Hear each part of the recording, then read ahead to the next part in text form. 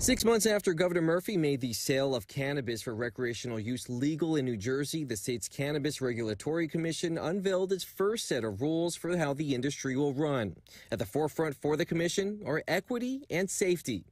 Laying down the guidelines over a virtual public hearing Thursday where more than 1,000 viewers logged on, the commission revealed rules that favor micro businesses, which have 10 or fewer employees, where they will only be responsible for 50% of licensing fees. Among those who get priority in obtaining a license, applicants with past cannabis-related criminal offenses or those who live or lived in an economically disadvantaged area. So in an effort to really make up for past harms and that have occurred in cannabis prohibition, we want to prioritize the people who have really shouldered those burdens. Also, a criminal conviction will not necessarily make an applicant ineligible.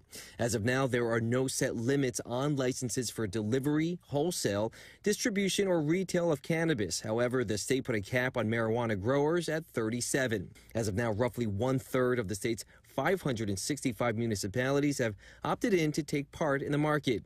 Among the biggest cities on board, Jersey City, Newark, and Elizabeth. The regulations rollout now gives the green light to entrepreneurs like Alexandria Alcala, who will be applying for a Class 5 retail license to open up a dispensary retail shop in downtown Jersey City. I do expect, all of our local leadership, our advocates, I hope that we can all come together and find a middle ground where they just do the right thing by, the communities that have been affected adversely by cannabis specifically.